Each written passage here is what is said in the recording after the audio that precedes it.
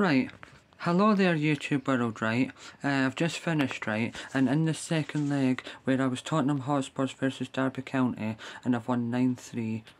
Aye, for some reason Derby County were better in the first 16 minutes of the second leg than they were in the whole entire first leg. But anyway, I'm going to just show you this, just so I can have it on record. 14-3.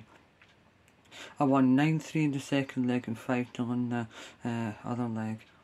Right, and then I'm going to just show you a highlight of something.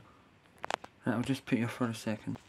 Right, this is an incident that I've seen first time on this game so far. Did it in slow motion. Song, beautiful ball in. I put curl in it and near the goalkeeper. Hurricane raised up. Guy hit it off the line, but it was just over.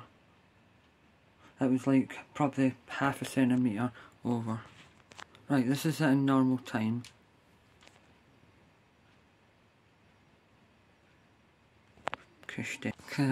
I was saying to myself there, scrolling through the goals there, even Ben Davies gets in the action, and I looked and it wasn't me, that was an own goal. Look at the impact of this. So an own goal and a goal off the line in the same match. So look what happens, right? I'll do it in slow motion because it's better. Let's see that again in action replay. Right, good corner for the opponents. Jumped up. The goalkeeper saves it,